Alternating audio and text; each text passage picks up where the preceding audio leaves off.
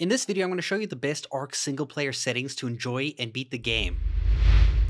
Alright, so let's get into it. So to host a local, we're going to make a single player settings over here. So I highly recommend clicking the restore default settings button here, and then we're going to be changing the specific ones that I mentioned. A lot of them are still on default, but there's some that I've changed to make the experience a whole lot more faster so that you don't spend too much time just, struggling for long. If you like a nice casual playthrough, but it doesn't take forever, this should take you between 50 to 100 hours to beat most bosses on all the maps, provided if you're just playing as a casual playstyle. If you're like an expert, you can probably do it a lot faster. You can also change these settings to what you desire and adapt them to how you want to play. So starting off, our difficulty level is set to 1. Our XP multiplier is set to 5. Our taming speed is set to 4. Our dino harvesting damage is set to 5. Harvest amount is set to 8. Dino character food drain is set to 2. Player harvesting damage is set to 4.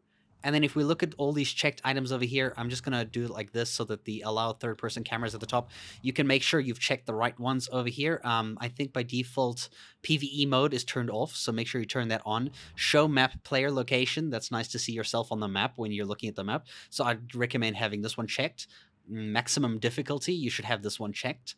Now, disable structure placement collision. This allows you to build into the structures that clip into terrain. So if you have a foundation and it kind of goes into the side of a mountain, normally you wouldn't be able to place it. If you have this checked, you'll be able to build into places that you wouldn't normally be able to build because they clip into things. However, you still cannot build in caves and artifact caves and stuff like that. There is a different setting for that. So this one I actually like to use because I like to, build how I want to build instead of the environment stopping me.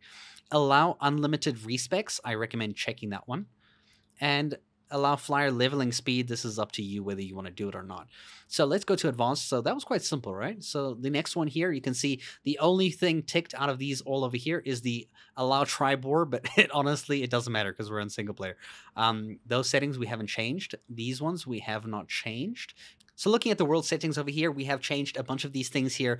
I've experimented to try find the best times that aren't too cheesy, but also kind of cater for a single player experience because we're not on a server where things are happening while you're actually sleeping in real life.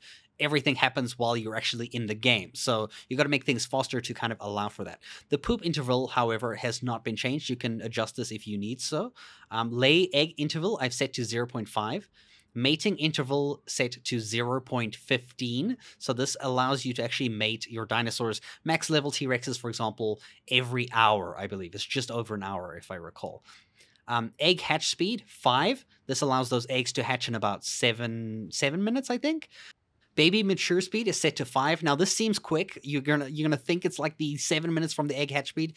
Now, this one I don't recommend changing because this thing messes up a lot with the imprinting stuff. So I actually set 5 because it's a reasonable slow pace kind of thing. You already have the baby. You already have fast breeding. You just have to wait for the baby to grow up. And I believe it takes around 1,000 minutes or so. I mean, seconds. 1,000 seconds or so. Which isn't too bad. So, and it also allows your dinosaur to be imprinted at the correct values at the correct times so that it doesn't break the whole game, because trying to line up with imprints is very difficult with these settings. Harvest health set to 10. Resources respawn period set to 0.6. This is supposed to make resources respawn more often. So if you like mining metal, it will respawn a lot quicker. Baby cuddle interval multiplier 0.1. This actually allows you to imprint, I think, every 8 minutes or so, and it should give you around 33%. At least that's what I had in my experience. It might be different for you. I'm not sure. However, I am using a mod that has the nanny, so that kind of imprints everything. Otherwise, you might just use a Maywing or something else that imprints if it's not working correctly. These settings are always very finicky in that way. Baby cuddle lose imprint quality speed multiplier. That is a word and a half. 0.1. Now, the baby imprinting stat scale multiplier affects the strength of a dino that's been imprinted. By default, this is 1. Now, you can use that because 1.2 is a little bit of a cheat because I'm making it a bit stronger than they normally would be. So in a sense, I'm kind of giving them extra, stats that make them stronger so that I don't have to mutate them as much in a single player experience. I don't have to sit around for mutations as long. I can actually just have them be decently strong, just get a few mutations. As long as I tame them at a high level with good stats, they're usually fine to take into boss fights and everything, as long as that you've made the babies, you've imprinted them and everything, which is a whole kind of chore of its own. The day cycle speed, you can have this set to 1 if you want. I believe it takes 30 minutes a day, 30 minutes a night. I set this to 2, so this actually makes it take, 15 minutes a day, 15 minutes a night. Scrolling down, we haven't changed the spoiling time, the item decomposition time hasn't been changed, and the crop growth speed is set to 5 so that they can grow quite quickly. I like my crops to grow fast. The wild dino stats per level has not been affected. Tamed dino stats per level has been affected. I've increased the HP a little bit, as well as the damage just a little bit as well, so that you just have a teensy little bit more of HP and a teensy little bit more of damage so that they're not so weak. Same for the tamed dinos add per level. You can see here health and damage has been changed, I believe. I'm not sure about the health, but I think the damage has definitely been adjusted there. And then the tamed dinos affinity stats, or stats affinity, has been changed for health and damage as well. So this is all to just make the damage and the health a little higher so that you don't have to spend too much time getting insane mutations trying to hope for the best luck just to get better HP and melee. You might still need mutations for alpha bosses, but you won't need as many with these kind of settings over here. Player stats per level has not been changed. Experience multipliers has not been changed. You can change these if you want to get more experience from different things.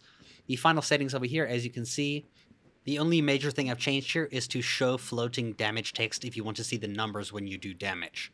Now, if you want, you can also have the passive defenses hurt riderless dinos, right? So you can actually put this on if you want. It's up to you whether you want your defenses to hurt dinos. The problem with this is if they get hurt from it, they start attacking, right? Or they run away, and this happens for passive dinos as well. So it's a bit of a like whatever kind of situation you want. I actually prefer to have it off so that things aren't just randomly attacking my base like a Bronto standing on the spikes and deciding to one-shot my base, which usually sucks. Scrolling down here, we have the supply crate loot quality and the fishing loot quality set to 5 for each of them because, like if I'm going to be fishing or searching for crates, I want some good stuff. And Ark is known to give you some garbage loot in a lot of those loot crates unless you're going into the deep ocean and stuff. And when you are, you kind of want the good stuff anyway. So those are the settings I'm actually using to have a good, enjoyable experience to beat the game, without spending too much time just grinding and doing things that aren't really enjoyable for most players. I hope these settings helped you, and thank you so much for watching this video.